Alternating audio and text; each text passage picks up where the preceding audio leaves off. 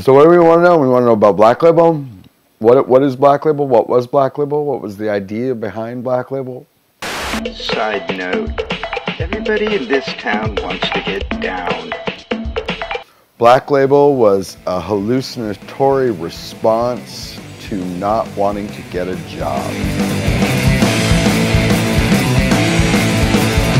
And really what it was the 80s were coming to a close, and skateboarding was starting to die down again and morph and change. The landscape was rapidly changing. It had gone from all of these big time arena vert skateboard contests to a much more intimate street-based diet, we'll say. And John was smart enough, he heard the bell go off, saw the writing on the wall, and knew that it wasn't going to go on forever. Initially, the original, who was it? It was Ricky Barnes.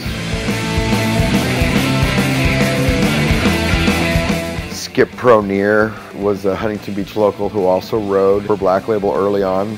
He was one of the first riders. Schroeder and I were the pros.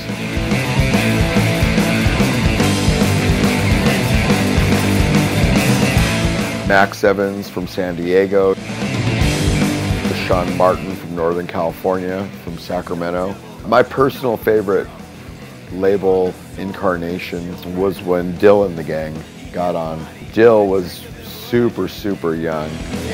We got Gino Iannucci out of Strong Island, New York, Long Island. Tim Upson out of Connecticut. Jim Gagne out of Massachusetts. Then John Cardiel.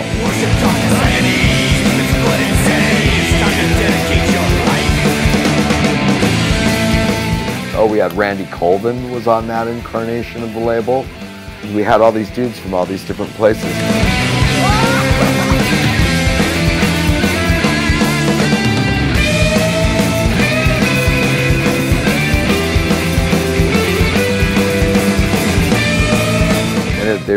And they were all really young. Lucero was out of his mind. I was fucking batshit crazy.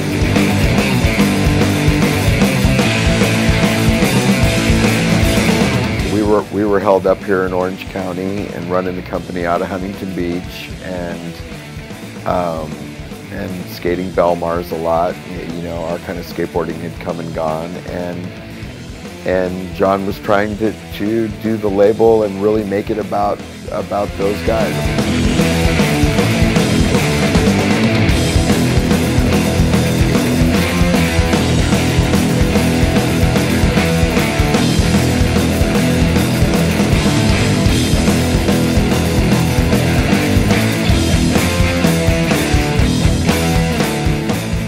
Never be bought, never be sold, baby. Conceived on his own dime, over 30 years of blood, sweat, and beers later, Lucero's still at it.